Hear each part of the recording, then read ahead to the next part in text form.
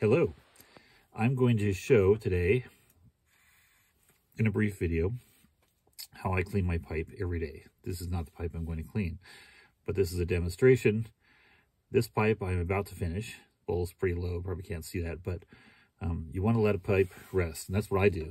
I smoke it and I let it rest a day, sit there and cool off after I'm done. So that pipe is going to be cleaned tomorrow. But my demonstration pipe is this one. This is a little pipe I recently picked up, and it's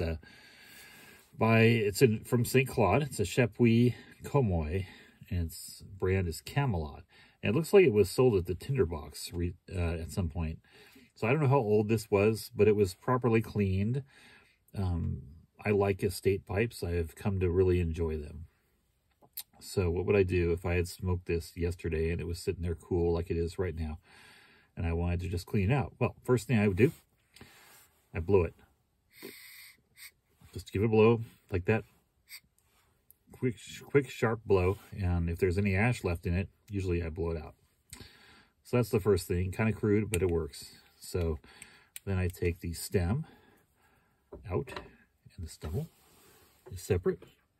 Then I get myself a pipe cleaner over here, and I just run one through here until it comes out through there. And I look at it. I give it a couple of quick things like that, and see there's a little bit of dirt on it. You can't see it, but there's a little bit of grimy stuff on there.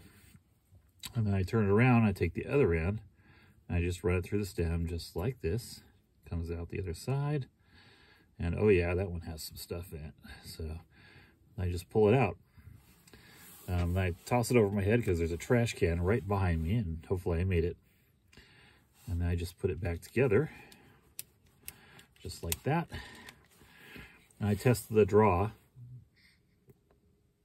And yeah, it is a little better. Slightly better. And that is it. Now I will look inside the bowl and just see if there's remnant tobacco. Usually, the only cases where there might be is if this were some kind of heavy aromatic, then there might be some blobs of goo down there or a couple of old leaves or something like that. But I just check and make sure. And that's it. It is clean. It's ready to smoke. And that's as simple as it gets.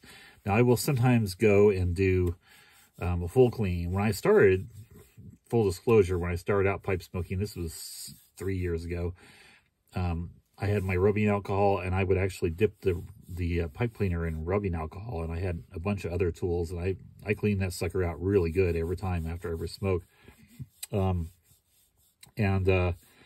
You know, after a while, I just stopped doing that, and I feel like it's much better to just do a simple clean. And I'll still do the full-on clean once in a while, but it's not necessary, I don't think, on a day-to-day basis. So that is it. I'm Scott, and thank you for watching my video.